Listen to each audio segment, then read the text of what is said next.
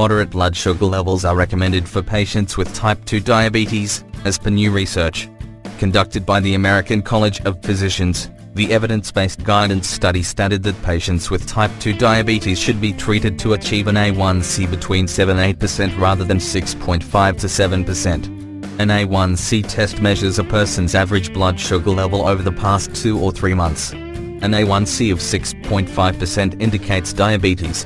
ACP's analysis of the evidence behind existing guidelines found that treatment with drugs to targets of 7% or less compared to targets of about 8% did not reduce deaths or macrovascular complications such as heart attack or stroke but did result in substantial harms, said researcher Jackand. The evidence shows that for most people with type 2 diabetes, achieving an A1C between 7 and 8% will best balance long-term benefits with harms such as low blood sugar, medication burden, and costs. ACP recommended that clinicians should personalize goals for blood sugar control in patients with type 2 diabetes based on a discussion of benefits and harms of drug therapy, patients' preferences, patients' general health and life expectancy, treatment burden, and costs of care. The rationale and guidelines that recommended lower treatment targets, below 7% or below 6.5%, is that more intensive blood sugar control would reduce microvascular complications over many years of treatment. However, the evidence for reduction is inconsistent and reductions were seen only in surrogate microvascular complications such as the presence of excess proteins in the urine.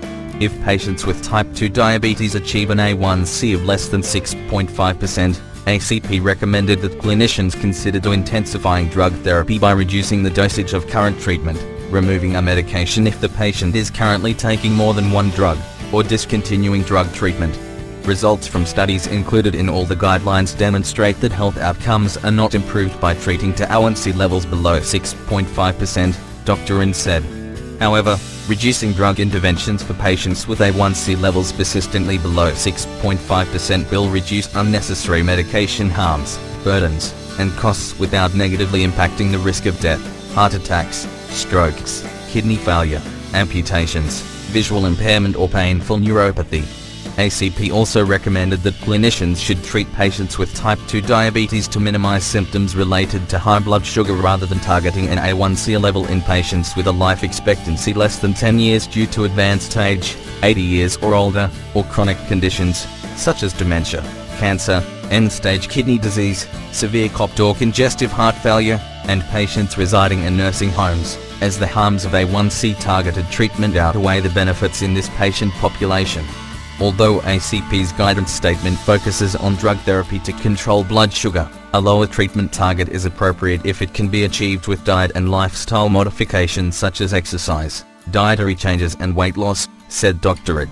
Noting the policy implication of its recommendations, ACP suggests that any physician performance measures developed to evaluate quality of care should not have a target A1C level below 8% for any patient population and should not have any A1C targets for older adults, for example, age 80 and older, or younger individuals with limited life expectancy because of other serious diseases and illnesses. The findings from the study are published in the journal Annals of Internal Medicine.